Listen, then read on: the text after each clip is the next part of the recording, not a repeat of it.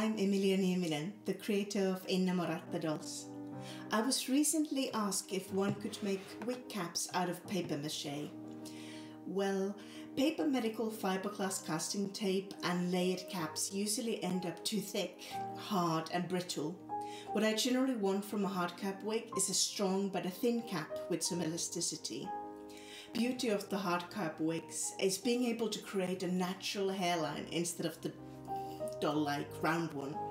Any brittle material will eventually crack near the ears and in places like the widow's peak, hence the need for material with some give. The elasticity also allows the wig to be more easily shareable if you have dolls with the same head size but different shapes. Since strong odors trigger my asthma, I always look for materials and methods that are as close to odorless as possible, hence my chosen method, hot glue. As an added bonus, the wigs made with this method are waterproof and can be washed and restyled. Which is great because that's something I actually have to do with this wig after being kind of overly zealous with hair oil. So as long as you don't use too hot water, you can just wash it with shampoo and conditioner, just like your own hair. I think the easiest way to answer the question of how to make a wig cap is just to show you how to make one, or how I make one. So, first what you want to do is to protect your wig head with a cling wrap. Note that this might still damage the face-up of your doll, so it's best to make the wig before the face-up or use a dedicated wig head like I do here. Annoyingly, Japanese clear wrap doesn't actually stick to itself, so I just have to gather it up and use yarn to fit it tight around the ears. Few loops around the ears is a good idea anyway, as it will prevent the hairline from gaping there. I use either yarn that matches the doll's skin tone and the cap material, or color that matches the hair fiber itself like I'm doing here.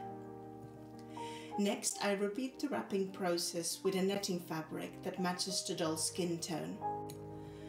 I use a fabric that has a two-way stretch, which helps me get a tight fit without any wrinkles. I try to get all the wrinkles on the facial area to keep the scalp smooth. I tie kind of figure eights around the ears and bundled up fabric at the chin area. And when you get the scalp stretched smooth, just add a drop of glue to the end of the yarn to seal it in place. So, time for gluing. Key here is to use as little glue as possible, so don't just squirt it. As you can see, I've stripped off the silicone heat cover from the nozzle of the glue gun. I add a droplet and use the side of the nozzle to spread it smoothly over the scalp to form the cap. The glue cools fast, so this is quite a quick and easy technique. It's also quite forgiving, as you can go over the same area several times.